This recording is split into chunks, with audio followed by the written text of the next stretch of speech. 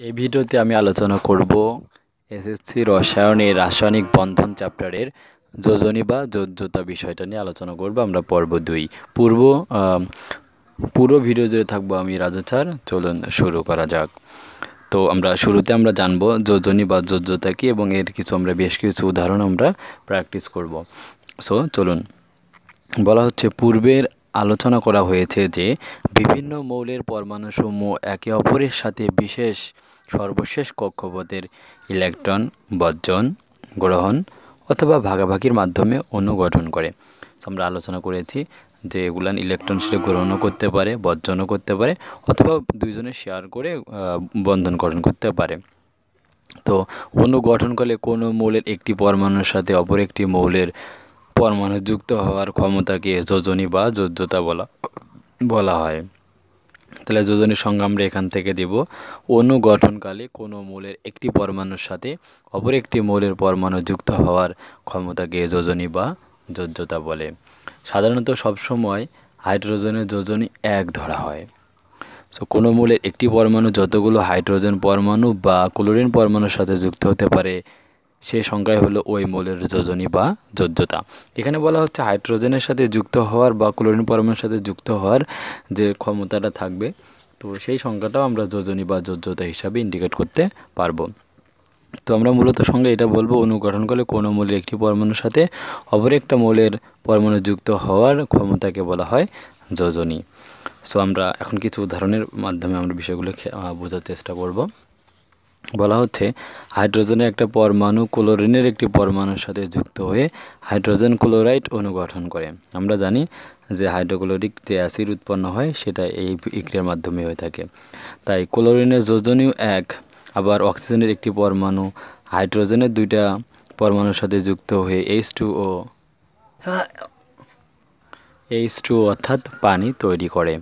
So এজন্য অক্সিজেনের যোজনী 2, কারণ অক্সিজেনের সাথে যুক্ত হওয়ার জন্য হাইড্রোজেনের 2টা দরকার পড়েছে পরমাণু, সেজন্য H2O দরকার পড়েছে।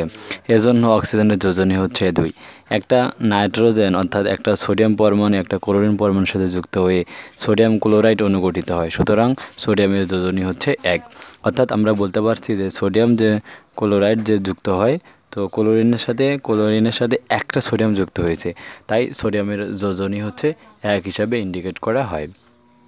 তো অর্থাৎ কোনো মৌলের সাথে যে কটা মৌল যুক্ত হবে, অর্থাৎ হাইড্রোজেন বা ক্লোরিনের সাথে যে কটা মৌল যুক্ত হবে তাদের যোজনী হচ্ছে তত। বলা হচ্ছে একটা পরমাণুর সাথে যতটি অক্সিজেন পরমাণু যুক্ত হয় সেই সংখ্যা দ্বিগুণ করলে ওই পরমাণুর যোজনী বা যোজ্যতা হয়। তাহলে শুরুতে আমরা দেখলাম যে অক্সিজেনের সাথে হাইড্রোজেন অথবা ক্লোরিনের সাথে যা যুক্ত হবে সেই সংখ্যাটাই হচ্ছে তার যোজনী।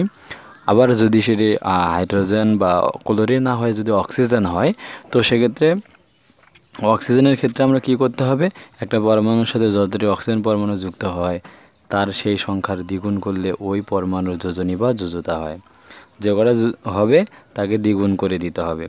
যেমন আমরা ক্যালসিয়াম, একটি পরমাণু একটা অক্সিজেন পরমাণুর সাথে যুক্ত হয়ে ক্যালসিয়াম অক্সাইড উৎপন্ন করে। তো এখন যুক্ত হয়েছে ক্যালসিয়াম যেহেতু রয়েছে, তাই এই ক্ষেত্রে 1কে 2 দিয়ে আমরা গুণ করব। 2 দিয়ে গুণ করলে যা হবে সেটাই হচ্ছে তার এই ক্যালসিয়ামের যোজনী। পরমাণু এই সংখ্যাকে 2 দ্বারা গুণ করলে হয়, কাজেই ক্যালসিয়ামের যোজনী হচ্ছে 2, কারণ অক্সিজেনের ক্ষেত্রে 2 দিয়ে আমাদের গুণ করতে হবে। সো এটা হচ্ছে আমাদের যোজনী সংক্রান্ত সাধারণ আলোচনা। তো এছাড়াও আমাদের যোজনী আরও কিছু প্রকারভেদ রয়েছে: পরিবর্তনশীল যোজনী, সর্বোচ্চ যোজনী, সক্রিয় যোজনী এবং সুপ্ত যোজনী। এই বিষয়গুলো আমাদের রয়েছে। তো আমরা এখন এই বিষয়গুলো জানব। কিছু কিছু মৌলের একাধিক যোজনী থাকে। কোনো মৌলের একাধিক যোজনী থাকলে সেই মৌলের যোজনীকে পরিবর্তনশীল যোজনী বলা হয়। তো আমরা পরিবর্তনশীল যোজনীর সংজ্ঞা কী দিব, যে সকল মৌলের একাধিক যোজনী থাকে তাদেরকে বলা হয় পরিবর্তনশীল যোজনী। যেমন আমরা উদাহরণ হিসেবে বলতে পারি আয়রনের যোজনী হচ্ছে 2 আর 3, সালফারের যোজনী 2, 4, 6। কাজেই এই মৌলগুলো যেহেতু আমাদের একাধিক যোজনী প্রদর্শন করে, তাই এরা হচ্ছে আমাদের পরিবর্তনশীল যোজনীর আওতাভুক্ত হবে। সো এরপরে কোনো মৌলের যখন আমাদের বিক্রিয়ার মধ্যে সক্রিয় থাকবে, সেটা হচ্ছে তার সক্রিয় যোজনী, এবং যে যোজনীটা সর্বোচ্চ, যেমন 2, 4, 6 সালফারের, সেক্ষেত্রে সালফারের সর্বোচ্চ যোজনী 6। আমরা যদি আয়রনের কথা জিজ্ঞাসা করি তাহলে 2 আর 3-এর সর্বোচ্চ যোজনী হচ্ছে 3। তো এটা হচ্ছে সর্বোচ্চ যোজনী। আর সুপ্ত যোজনী সংখ্যাটা আসবে সর্বোচ্চ যোজনী থেকে আমরা সক্রিয় যোজনী যদি বাদ দিয়ে দেই তাহলে আমরা পাবো সুপ্ত যোজনী। যেমন আমরা যদি Fe2Cl2 এই যৌগটার আমরা সক্রিয় যোজনী যদি দেখতে চাই, তো এখানে ক্লোরিনের সাথে এখানে আয়রন যুক্ত সংখ্যা আমরা যদি চিন্তা করি, তাহলে আয়রনের সক্রিয় যোজনী 2, কারণ আমরা যোজনী বিক্রিয়াকালে যোজনী উলট পালট হয়, আদান প্রদান হয়, এই কারণে আয়রনের যোজনী 2, ক্লোরিনের যোজনী হচ্ছে 1। তাহলে আমরা যদি এখানে আয়রনের সুপ্ত যোজনী বের করতে যাই, তাহলে আয়রনের সর্বোচ্চ যোজনী 3 আর এখানে ব্যবহৃত হয়েছে 2, তাহলে 3 - 2 = 1। তাই হচ্ছে এই যৌগটার ক্ষেত্রে হচ্ছে আমাদের FeCl2 যৌগে আয়রন এর যে সুপ্ত যোজনী সেটা হচ্ছে 1। আবার যদি আমরা FeCl3 যৌগের Fe এর সক্রিয় যোজনী 3 এবং এর সর্বোচ্চ যোজনী 3 বিয়োগ করে পাচ্ছি হচ্ছে 3 - 3 = 0। তাই এই যৌগের সুপ্ত যোজনী হচ্ছে 0। আমরা যদি বিক্রিয়া অংশগ্রহণ করতে চাই, বিক্রিয়া করতে চাইলে আমাদের অবশ্যই যোজনী সম্পর্কে ধারণা থাকতে হবে। যদি যোজনী সম্পর্কে আমাদের ডিটেলস ধারণা না থাকে তাহলে আমরা হচ্ছে বিক্রিয়া করতে পারবো না, যার জন্য আমরা এই মৌলগুলোর যোজনী মুখস্থ করব। আমরা যদি এখানে 1 নম্বর গ্রুপের মৌলগুলোর কথা চিন্তা করি, মানে hydrogen, fluorine, chlorine, bromine, iodine, এটা হচ্ছে হ্যালোজেন গ্রুপের মৌল। তো এখান থেকে হাইড্রোজেন ব্যতীত সেক্ষেত্রে এরা হচ্ছে যোজনী 1 হিসেবে ব্যবহৃত হয়। সো আবার যদি মৌল যদি sodium, potassium, carbon, magnesium, aluminium, এর যোজনী 1 2 1 1 2 4, কার্বনের যোজনী ম্যাগনেসিয়ামের 2, অ্যালুমিনিয়ামের 3। একইভাবে আয়রনের যোজনী 2 3, কপারের 1 2, জিঙ্কের হচ্ছে 2। সো আমাদের এই যোজনীগুলো অবশ্যই মুখস্থ রাখতে হবে, না হলে আমরা বিক্রিয়া করতে পারবো না। সো আমাদের বইয়েতে যে 86 পৃষ্ঠায় যে ছকটা রয়েছে, তো মোস্ট ইম্পর্টেন্ট ছক আমরা একটা একটা দেখব। হাইড্রোজেনের যোজনী 1, লিথিয়ামের যোজনী 1, সোডিয়ামের যোজনী 1, পটাশিয়ামের 1, ম্যাগনেসিয়ামের 2, ক্যালসিয়ামের 2, অ্যালুমিনিয়ামের 3, আয়রনের 2 আর 3, জিঙ্কের 2, লেডের 2 4, নাইট্রোজেনের হচ্ছে 3 আর হচ্ছে 5। তো যাদের একাধিক যোজনী রয়েছে নাইট্রোজেনের পরিবর্তনশীল যোজনীর আওতাভুক্ত হবে। এই যৌগ করা হচ্ছে পরিবর্তনশীল যোজনীর আওতাভুক্ত হবে, কারণ এদের একাধিক যোজনী রয়েছে। তো এছাড়াও আমাদের রয়েছে silver, fluorine, chlorine, bromine, iodine, এরা সবগুলোর যোজনী হচ্ছে 1। বোরনের 3, ফসফরাস পরিবর্তনশীল যোজনী 3 আর 5, কপারের পরিবর্তনশীল যোজনী 1 এবং 2 হবে, অক্সিজেনের 2 হবে, কার্বনের 2 আর 4 হবে, সালফারের 2 4 6, এরা পরিবর্তনশীল যোজনী প্রদর্শন করবে। তো এদের যোজনী যদি আপনারা মুখস্থ করতে পারেন তাহলে অনায়াসে যে কোনো ধরনের বিক্রিয়া আপনারা খুব ইজিলি করতে পারবেন। আর এদের আমরা বিক্রিয়া থেকেও আমরা যৌগ থেকে বিষয়গুলো সম্পর্কে একটু আমরা ইনিশিয়াল ধারণা পেতে পারি। সেটা হচ্ছে, দেখুন হাইড্রোজেনের যোজনী 1 যে রয়েছে, হাইড্রোজেন ক্লোরাইড যৌগের ক্ষেত্রে 2 জনের যোজনী 1 1 জনে উঠে গেছে।